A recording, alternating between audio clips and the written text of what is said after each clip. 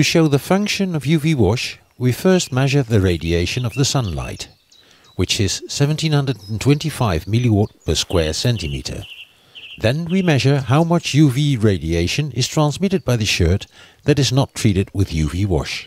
We divide the measured radiation values to get the UPF for the untreated shirt. In this case, approximately 26. For the shirt in the middle, treated with UV wash, the UPF is approximately 69. And for the other shirt, also treated with UV wash, the UPF is approximately 64. This means that UV wash at least doubles the protection.